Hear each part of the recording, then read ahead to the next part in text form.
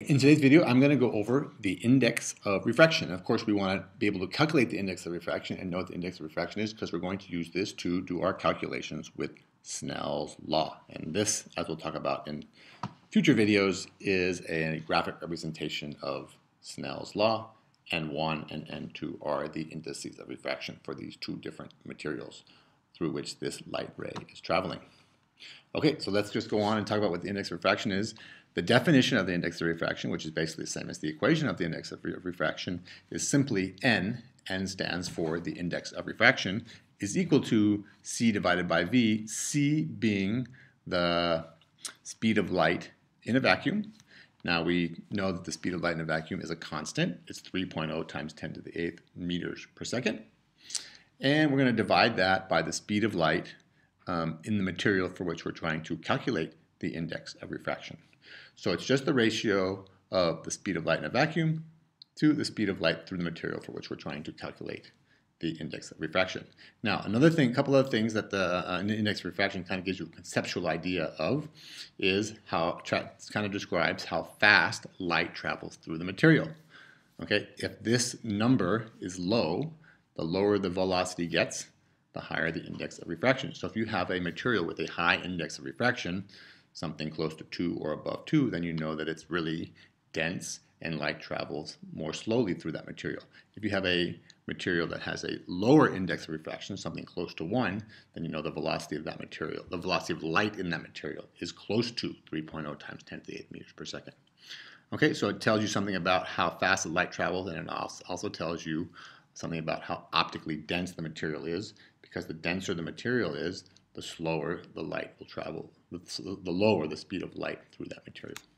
Okay, so let's go through and kind of look at it a little bit and see how we get our index of refraction, our indices of refraction. Once again, the index of refraction is simply the ratio of the speed of light in a vacuum to the speed of light through the material for which we're trying to calculate the index of refraction. And you'll notice here I have a table. The speed of light in a vacuum is 3.0 times 10 to the 8th. So you divide that by itself and you get 1. So a vacuum has the index of refraction of 1. The speed of light in air at standard temperature and pressure, well, air is slightly more dense than a vacuum. So the speed of light through air is slightly less. Now it's very close to 3, but it's actually slightly less. And you'll notice if we divide 3.0 times 10 to the 8th by 2.997 times 10 to the 8th, you get a number that is close to 1. So this 2.8 here in the 10,000s, 28 10,000s, that really is not going to have any significant effect on our calculations for most cases. So for most cases, we know that the index of refraction of a vacuum is 1, and we usually take the index of refraction of air at standard temperature and pressure to also be 1. Okay?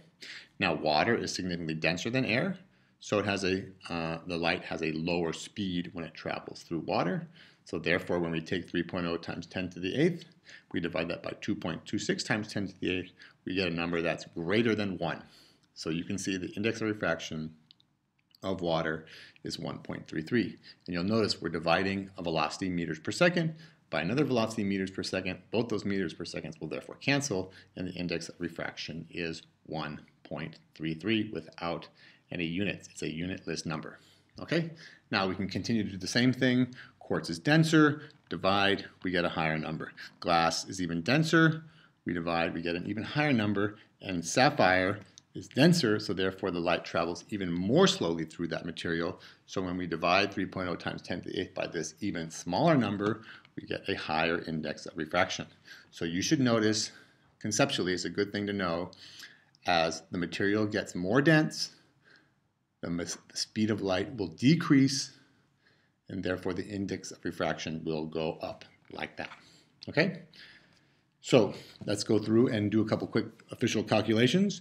Here is a problem. We have the speed of light in diamond is 1.24 times 10 to the 8th meters per second. We want to know what is the index of refraction of diamond. Well, we simply have our equation here, n, the index of refraction, is going to be equal to the speed of light in a vacuum, which is 3.0 times 10 to the 8th, divided by the speed of light in that material, in this case diamond, and we divide those two, the units cancel, and we get that n is equal to 2.42. Now that's pretty high. You often don't see indices of refraction higher than 2, and this is much higher than 2, so this is a pretty optically dense material, and light travels pretty slowly in a diamond.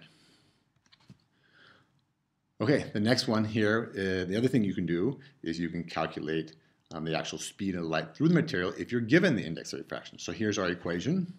We're going to rearrange this to solve for V. V is equal to the speed of light divided by the index of refraction, the speed of light in a vacuum. So that means that V is going to be equal to 3.0 times 10 to the 8th meters per second, divided by the index of refraction, which in this case is 1.52. And therefore we divide, and you get that the speed of light in glass is 1.97 times 10 to the 8th meters per second. All right, so those are really the two main kind of calculations you're going to do when you actually use and want to calculate the index of refraction. C is a constant, so you can calculate N or you can calculate V. If you want to calculate N, you divide C by V. If you want to calculate V, you divide C by the index of refraction. And once again, the higher the index of refraction, the lower the velocity of light through that material. Okay, so thank you very much for watching. If you found that helpful, please give me a thumbs up or leave me a comment in the comment section below, and we will see you in the next video.